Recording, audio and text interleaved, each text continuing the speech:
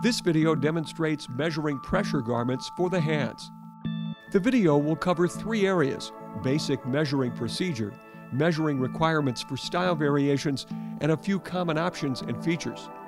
Section 1 is the basic measuring procedure. Gloves are hand garments with a thumb and at least one other digit. Gauntlets are hand garments with a thumb and common opening for the other digits. Mittens are hand garments with a thumb and a common closure for the other fully amputated digits. Within these criteria, any combination of digits may be closed or open-tipped, short or long, or reduced to clearance holes. For gloves, 2 or more digits may share a common opening. Record each measurement on the BioConcepts hand measurement chart. Refer to the measuring manual for an explanation of the shorthand notation system for measurements recorded in inches. Measurements in centimeters are welcome. Simply record in decimal notation, for example, 6.4 centimeters. It is critical to look up the required measurements before you start measuring. We will show the basic measuring procedure for the hand using a glove to wrist as an example. No matter what specific hand garment is intended for the patient, always begin by tracing the hand using the BioConcepts hand tracing guide. Make sure the patient relaxes the hand, and when tracing the hand, it is recommended to use a ballpoint pen filler, which can be purchased at any office supply store or salvaged from your own pen. BioConcepts will always check recorded hand measurements against the hand tracing, but can only do that if the tracing received is the same size as the original. Please draw a 3-inch long line on the hand tracing so that BioConcepts can check it. Use BioConcepts retractable tape for circumference measurements, and remember, never pull the tapes snugly. When measuring the hand, the A1 circumference measurement is 1.5 inches proximal to the wrist line.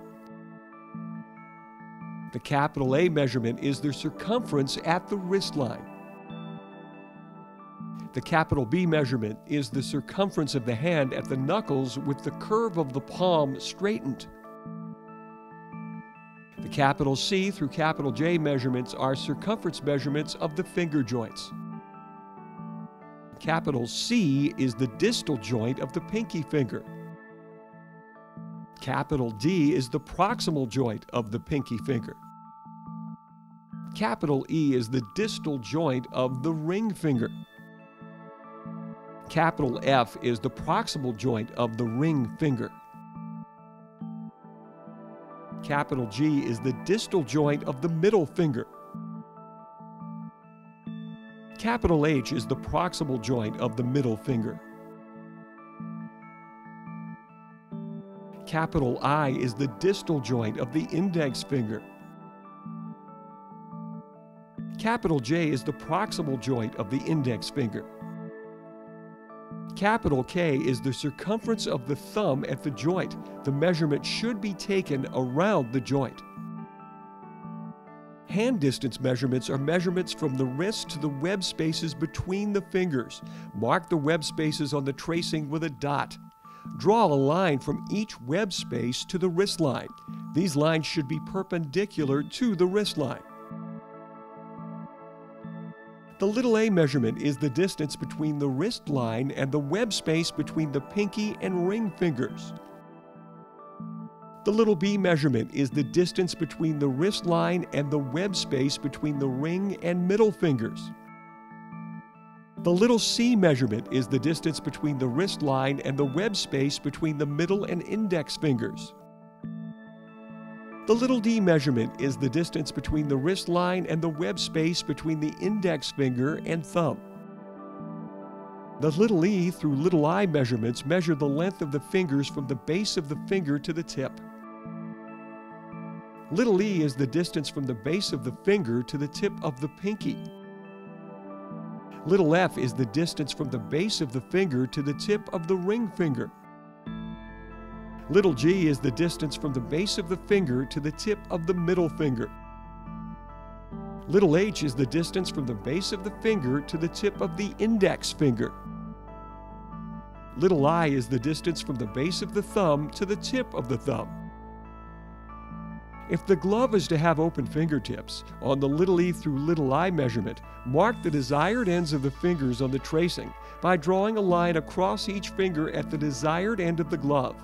Then measure the distance from the base of the finger to the desired end of the glove and record the measurements on the hand measurement chart indicated to end of glove.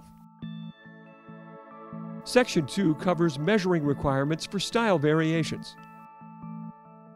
For all glove measurements, take measurements A1 through little I. For mitten measurements, take all measurements except capital C through capital J. If the thumb is to be open-tipped, don't forget to draw a line across the thumb on the hand tracing. For gauntlet measurements, A, A1, capital B, capital K, little d, and little I are required. If the thumb is to be open-tipped, don't forget to draw a line across the thumb on the hand tracing. We move to Section 3, a few common options and features. Here are a few of our most commonly ordered garment styles and features. Keep in mind we have many more options and features of every style of garment. Consult the measuring manual for more information.